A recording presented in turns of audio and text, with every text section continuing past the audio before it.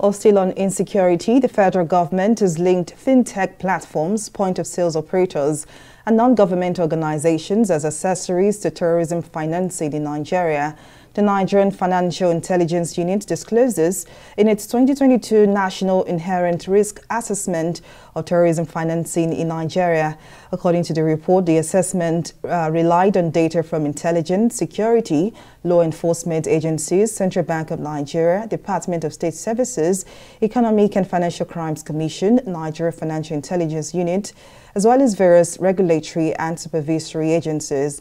Apart from ransoms, the report explained that terrorist groups derived funds from arms trade, donations from sympathizers, trade in dried fish, proceeds from seized farms and livestock, as well as human and drug trafficking, including sale of tramadol. Well, to give more insight into this development, Amachree, a former Deputy Director of Department of State Services, DSS, joins me now. Thank you very much for coming. Nigeria has been battling terrorism, especially in the northeast, for 13 good years. How significant is this report in light of Nigeria's current security situation? Well, you have to look at it again. For 10 years, more than 10 years, we've been fighting this. So if we have been fighting a particular enemy for more than 10 years, that means that he's fully being financed. He's being fully financed, and of course, he has the wherewithal to stand, to us, to the country, for those more than 10 years that he has been in business. And now that the federal government is aware of these infractions, what line of action should we expect? Well, the thing is that we have to do more than what we are doing right now. We cannot continue announcing and then not doing anything about it. Because when you know that there are terrorist financiers, arrest them. And then, of course, prosecute them so that they are shamed. Everybody will know. And of course, it will serve as a deterrent to others who are in that same business.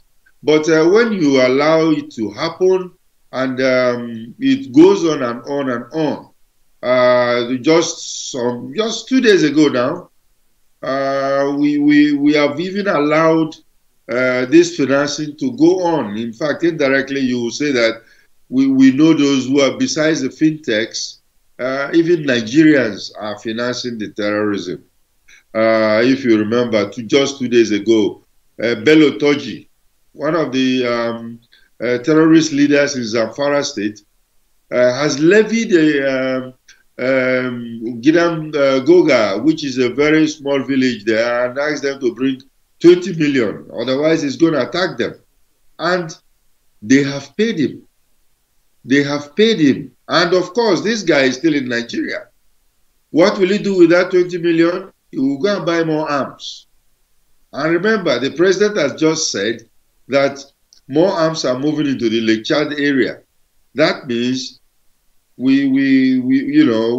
indirectly or directly, we are actually financing this, because all those arms that are coming in are not coming in for free.